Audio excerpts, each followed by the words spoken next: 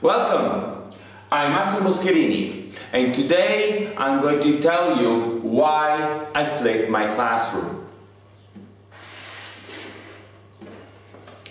In schools, we like to say that all children can learn, but we have to remember, and that's our experience, that not all children will learn the same way, and so we have to take into account what they learn and how they do that, and we will not learn at the same time. So every student will have his own or her own pacing. And this is where differentiation takes place. I mean, differentiation is when you take into account these two facts, that children can learn, but they will not learn the same way at the same time.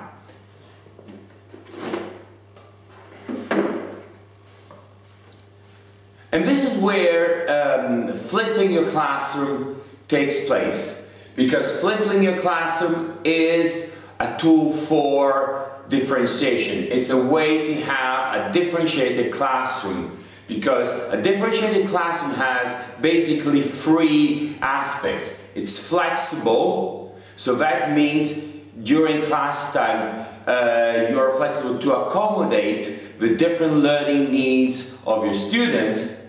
It's purposeful, that means you set clear learning goals for each one of your students, and it's respectful in the sense that allows you to reflect on what you're doing and allows the students to reflect on what they're doing.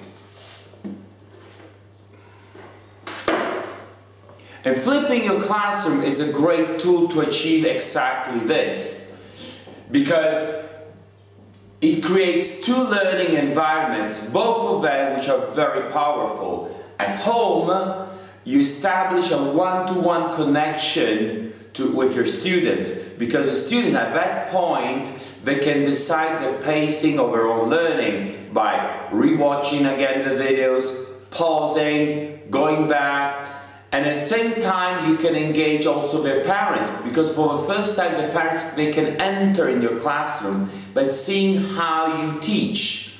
And this is really one of the foundation points of flipping your classroom.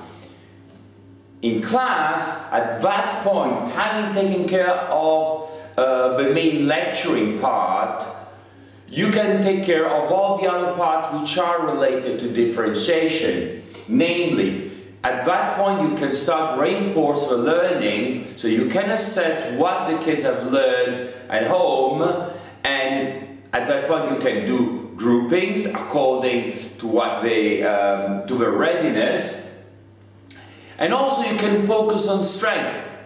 All too often in classes we tend to focus on what a student cannot do. Well, it's really important to see what he or she can do and try to build the learning on their strength. And obviously, you can set at that point a different pacing of a class, still having in mind what are the learning goals for all the group, but you can set different pacing. And there are many other things at that point that you can do in class, thanks to flipping. But flipping your classroom, and especially recording the videos, has other advantages, because first of all, you have an occasion to really look at the way you teach. So breaking up your lesson in small bits, being able to explain clearly in front of a camera, but it's also a great tool of self-reflection. One of the ways in which a teacher can grow in his teaching practice is by self-reflection. And probably there's no better way for self-reflection than seeing yourself in action.